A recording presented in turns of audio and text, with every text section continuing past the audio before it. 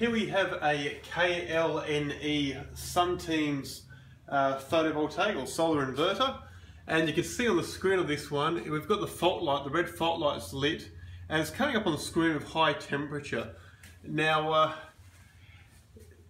the Sunteams inverter could come up with this fault if the inverter is installed outside in full sun on a very, very hot day and it's working really hard. It might come up with a fault for a high temperature.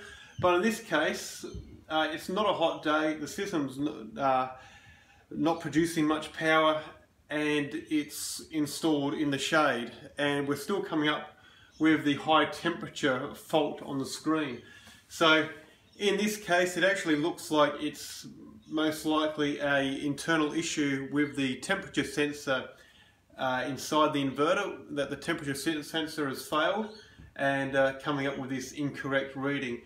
Now, I always recommend to people, if you do have an issue with your inverter, is just to try rebooting it. It can be a bit like your computer. You know, sometimes you have a problem with your computer and a simple reboot will sort out the issues. So let's give that a go. Now, if you're turning off a solar power system, it's always important that you follow the shutdown procedure. And we've got a shutdown procedure over here, which is we turn off the solar supply main switch or the inverter AC isolator. In this case, we've got an inverter AC isolator here.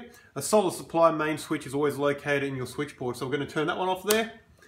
And then turn off the PV array DC isolator located at the inverter. So that's the one over here. We'll just throw that one off, and we'll let that this system disconnect altogether and see what comes up.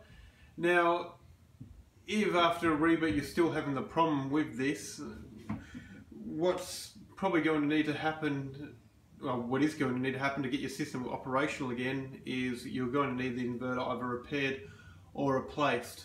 So you may be able to cover it under warranty. I haven't found KLNE too good to deal with in regards to warranty issues, but a couple of things you'll need on the side of the inverter to make a warranty claim, which we'll go through in just a moment. We might just try rebooting the system now. So it doesn't matter the reboot process. It can be either the AC first or the DC. We'll just turn the AC there and then on the DC. And we'll see how that goes. So yeah, like I was saying, a couple of things you will need if you are trying to make a warranty claim is the date of installation of the solar inverter, and you will need a bit of information about the model number and serial number of the inverter, which we can find over here on the left hand side of the inverter. We have a look over there. So we see we've got the model number. This is just actually a rebadged one. It's a Solar Lord, but it is a KLNE Sunteams inverter. So the model number is SL1500, so it's a 1.5 kilowatt inverter. As you can see there, the AC nominal output is 1500 watts, 1.5 kilowatt. And one thing that you'll need is a serial number of the inverter, which is this number right here. So look, yeah, it's important to have that information. Let's come up the front and see if we've got any difference. So you can see here, it's coming up exactly the same. High temperature, the red light, fault light's on.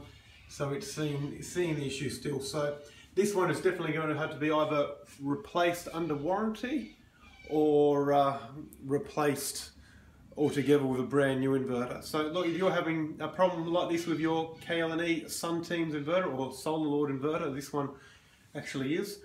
Look, Gold Coast Solar can certainly help. Feel free to get in contact with us and we'll get your system back in action ASAP. Thanks very much for watching this video.